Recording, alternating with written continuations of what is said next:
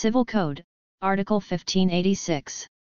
In the absence of express or implied agreement of the parties, acceptance of the goods by the buyer shall not discharge the seller from liability in damages or other legal remedy for breach of any promise or warranty in the contract of sale. But, if, after acceptance of the goods, the buyer fails to give notice to the seller of the breach in any promise of warranty within a reasonable time after the buyer knows, or ought to know of such breach, the seller shall not be liable therefor. This is Legal Philippines.